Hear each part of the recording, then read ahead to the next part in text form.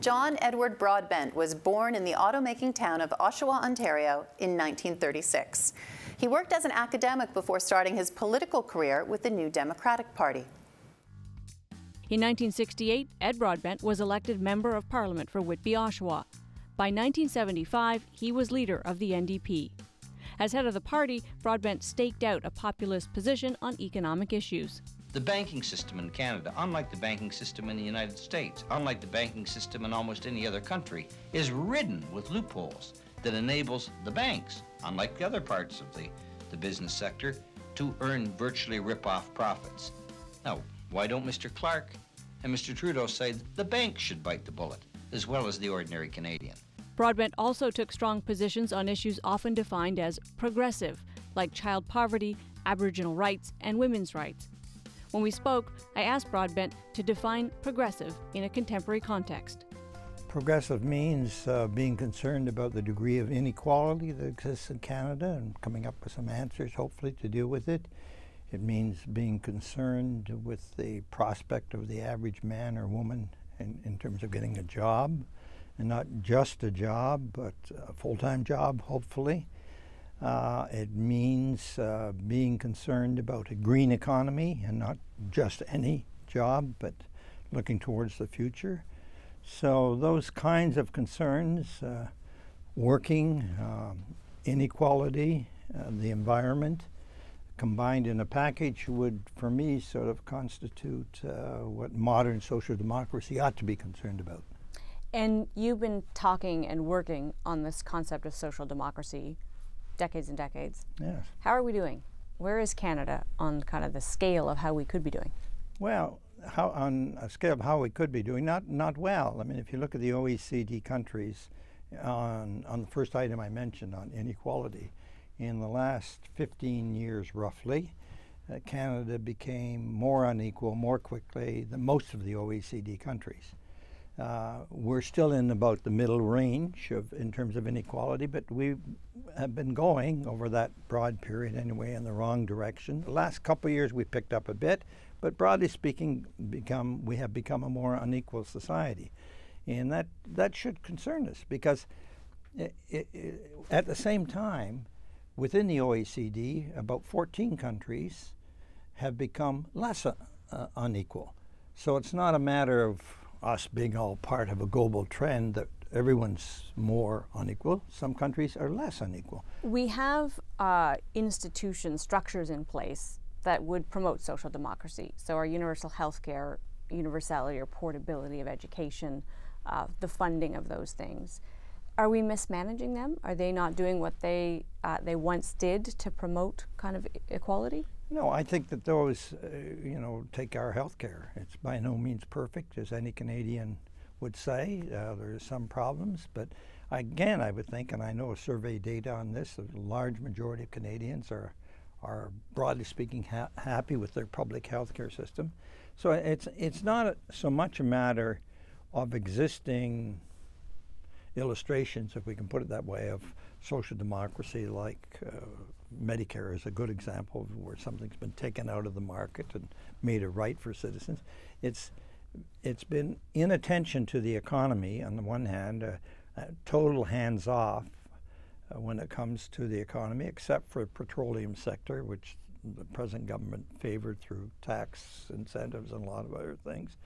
It's been a matter of not introducing certain things that ought to have been introduced, like universal child care.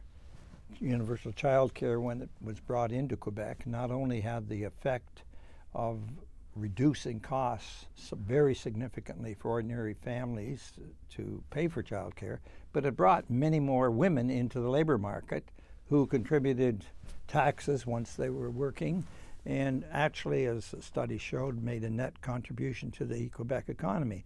So it's been a failure to adapt, bring to Canada certain new aspects of social democracy, if you like they take for granted childcare in virtually all Western European countries.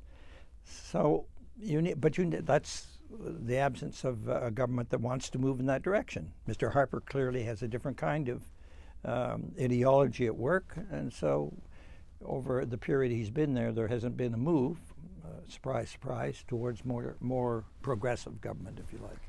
You were part of an era in government when government wasn't quite the dirty word it is today, when politicians weren't seen as necessarily liars and people who just wanted to spread money around to their friends. That is a view that is widely held now. The bigger the government, the lazier it is, the less effective it is the view. And yet, as you say, your institute has produced research that show that government actually can be a great facilitator of important things, good investments, long-term thinking. Right. How do we get back there? Almost on a public relations point of view, how do we get citizens thinking more warmly about what government can do for them? Would you like to ask an easier question? No, I mean, it is, to say the least, a complicated thing to turn around directions, precisely because government, even if it's an inactive one in the private sector, the way Mr. Harper's government is, to turn it around, it takes energy and ideas. But part of it is the ideological point. I think part of it is to openly address this issue that government by definition is bad. I mean, part of the legacy that started back in the 1980s with Mr. Reagan in the US and Margaret Thatcher in the UK.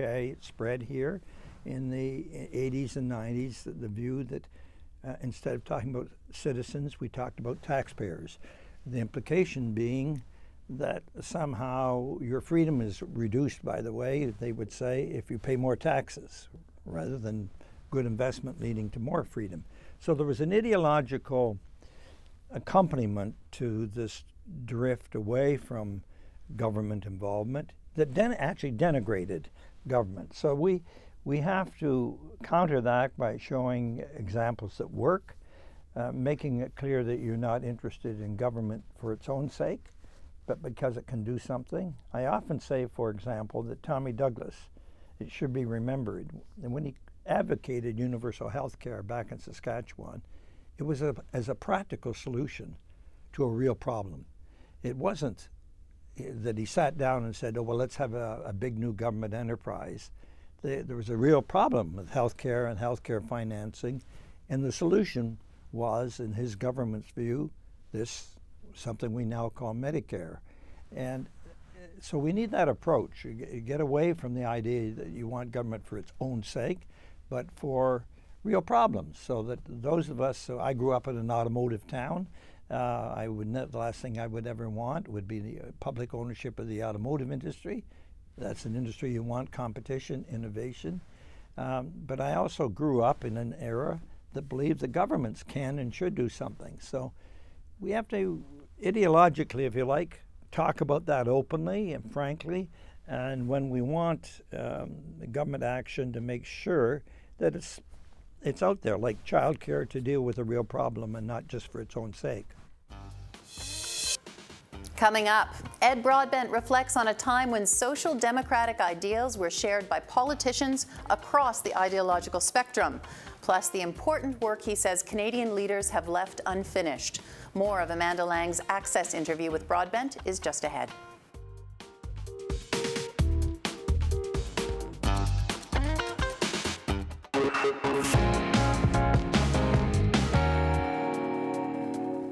Ed Broadbent resigned as NDP leader in 1989, later becoming president of the International Centre for Human Rights and Democratic Development.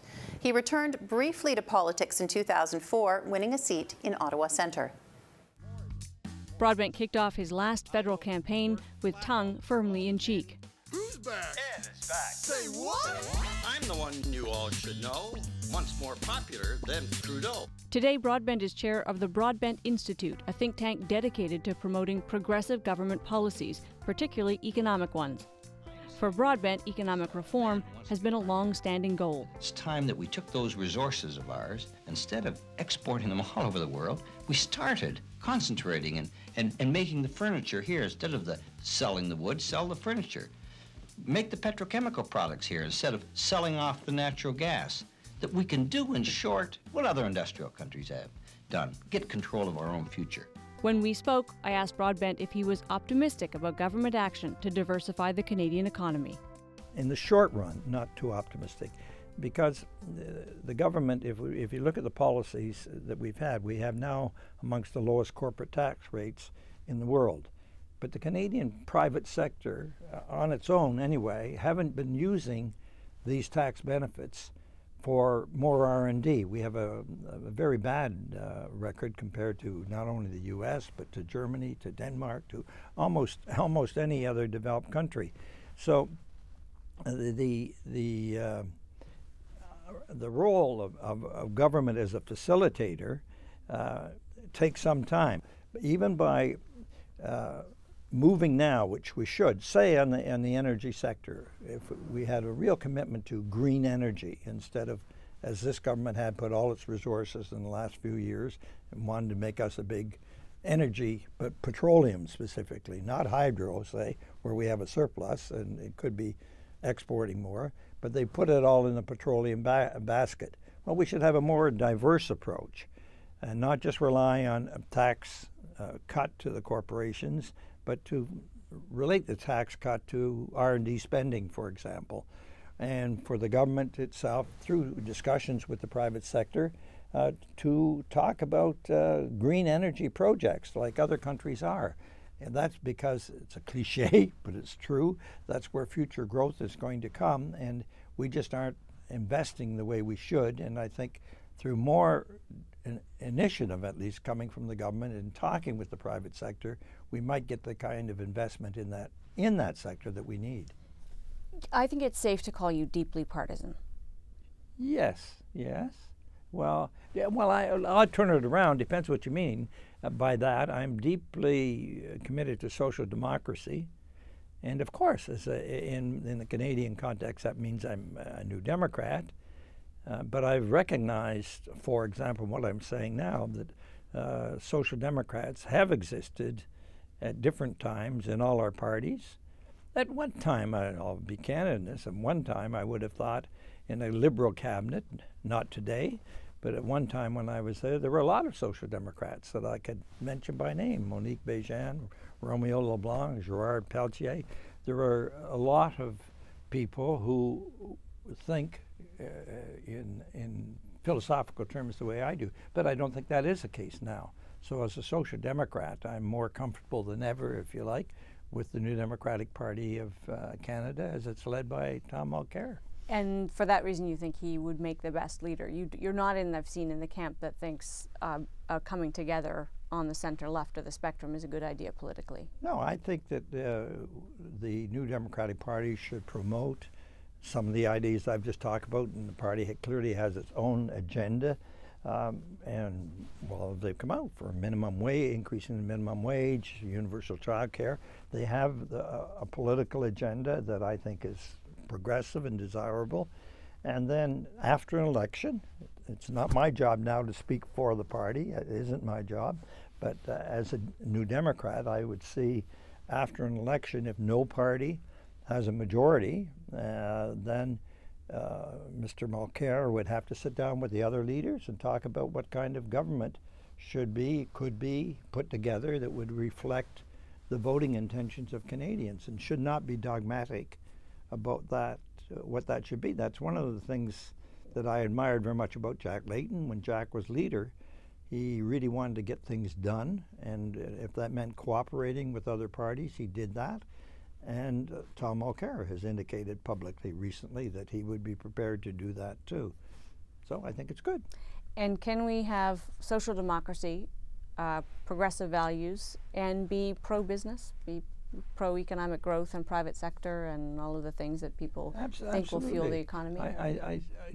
There's just no question about that. If you believe in the private sector, and it's not just a slogan for you to get elected, then you ought to have policies that are favorable to that private sector too, in the way that I've talked about.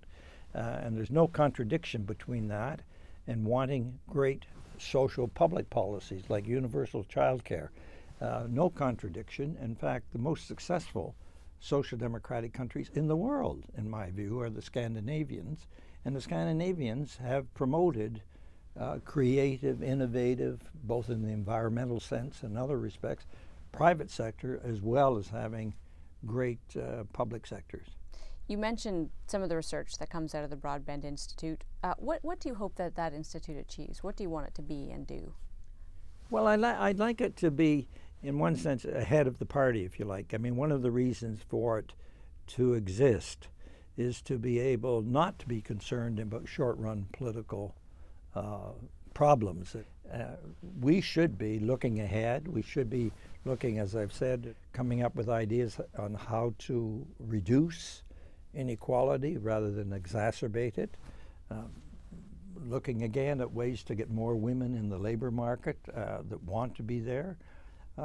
So we should always be prepared to think outside the box, to think ahead of, in one sense, ahead of where any political party could be. That's why you need an institute that's at arm's length from the party, but consistent with our political philosophy, if you like, but realistic and looking ahead in terms of what that policy should be.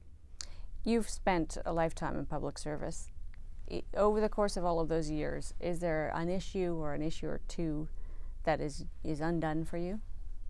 Oh, well, unquestionably, the undone one would be child poverty, because it was my last speech as leader of the NDP back in 1989, just before I stepped down, and all three parties at that time agreed that over the next 11 years, by the end of the 20th century, there ought to have been a virtual elimination of child poverty. Well, in fact, in a majority of those years, the intervening 11 years, child poverty went up. And we're still, depending on the criteria, marginally better than where we were in 1989 at over 8% child poverty, or according to a different kind of criteria, over 11%. So we have a lot of ground. And I mean, politicians ought to be concerned, cliche again, the future belongs to our children, and the best way to a healthy future is to have healthy children, which means good housing, good schools, solid environment, dealing with child poverty. So that would be one item that I would like to see governments come to grips with. All right, we'll leave it there. We appreciate your time. It's been a pleasure.